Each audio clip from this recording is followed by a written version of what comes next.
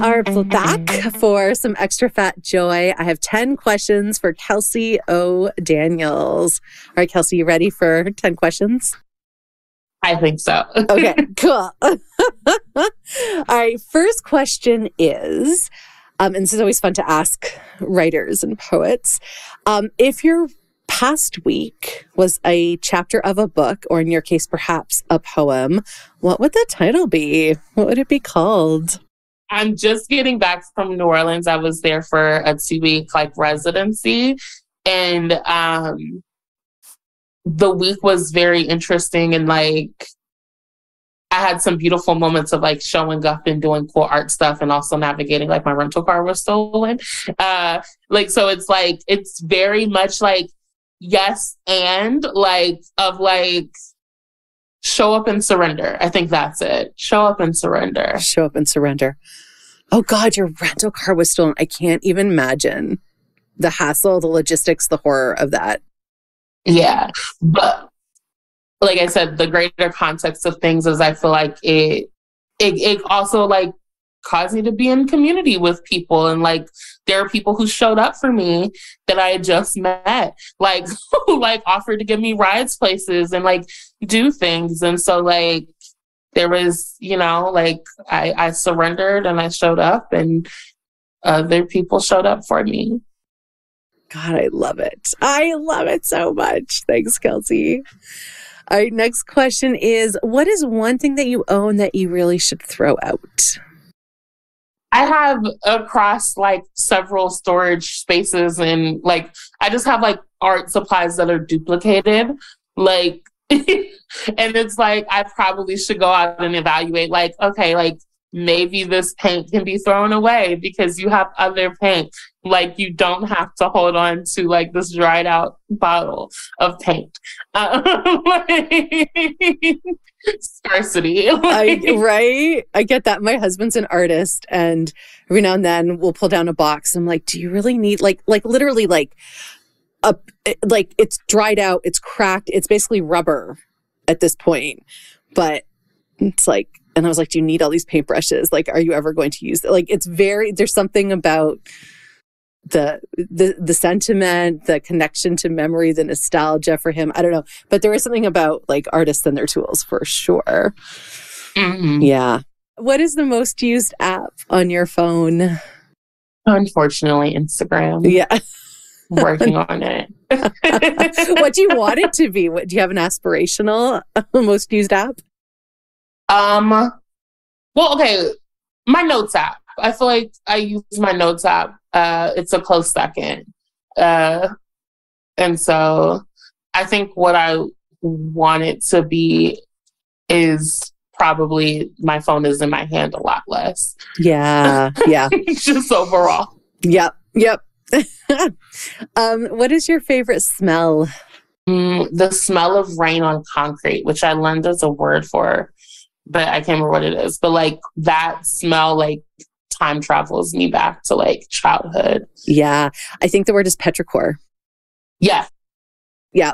I don't know why I know that word, but someone told it to me once and said that Petra means rock and ichor means the blood of gods. So that image of rain on pavement, that smell is the blood of gods emerging from rocks. And that has stuck with me for years now. It is intense. Right? I know. It's that's a pretty intense smell, the earth's blood, I guess. I don't know. Yeah, petrichor. Do you have a favorite word? I have a favorite phrase that I say a million times, which is yes and. Actually, no. Dancery. I say dancery a lot, which is Mary J. Blige, family affair. But I'm constantly referencing my dancery and what is and is not allowed in it.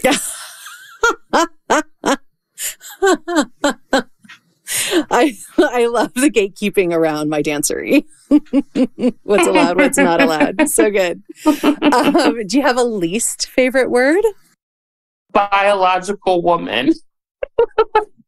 The phrase, there's just been a lot of anything alluding to binaries and cis people losing their minds. Yeah. Yeah. Biological woman. Yep. What scares you? I am scared of snakes. Yeah. Yeah. But also fascinated. I love the reptile center at zoos, but I'm terrified of meeting them in the wild. Oh, yeah. Yeah, I get that. I get that. What would you tell your younger self? You're onto something amazing. Ooh. I think that my younger self was really aware of a lot of like things about how the world worked. And then that was kind of like broken out of like, like she was conditioned into a lot of things. But I think like at her core, she understood like all this shit is bullshit. And I'm very grateful for her thought leadership. Oh, I love her. And like, I can just imagine the burden of being able to see through and then being gaslit. You're wrong. Yeah. Oof. What is one of your big dreams? One of my big dreams is to have a healing dream ranch that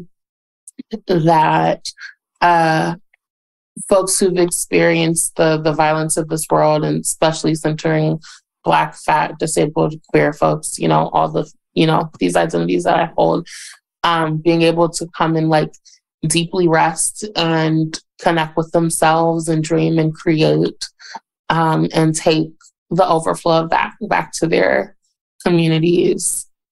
But also if they don't take anything back but a rejuvenated self, like that is the work. Right. Oh, I can picture that completely. All right, everyone who's listening, breathe into that dream with Kelsey, please. Let's put some collective energy behind it. Oh, yes, yes, yes. All right, last question. If you had a billboard on the side of a really busy highway where tens of thousands would see it every day, what would you put on that billboard? Dream bigger. Dream bigger. Oof. Yes, yes. Brilliant. Kelsey, thank you for answering the 10 questions. Thank you.